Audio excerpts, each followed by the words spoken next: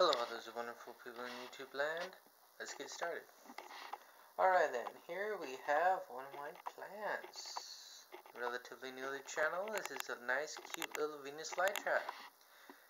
Now, if you didn't already know, Venus flytraps are native to the United States of America, mostly the southern wetlands and bogs and marshes.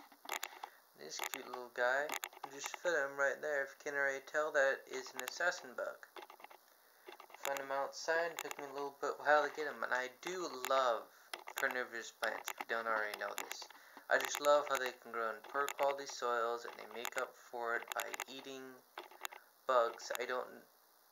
There's entire classification of plants that just do that, and I do find them such amazing, like pitcher plants, viper pitchers, sundews, and I'm probably missing I think it's waterworts, or it's one of them.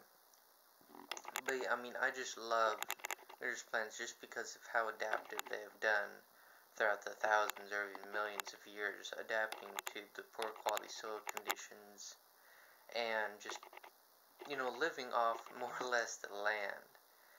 And if we go way back in my videos, I had an orchid. And orchids do the same thing. They're not carnivorous, but they do live in poor quality soil conditions. Alright then, just a little plant update. And also do look forward to, I just got some new plants, and I'll be doing those in a couple weeks once they all get situated. I also got some new seeds too. It's going to be a whole bunch of fun doing. Like I say in all my videos, shim hi and watch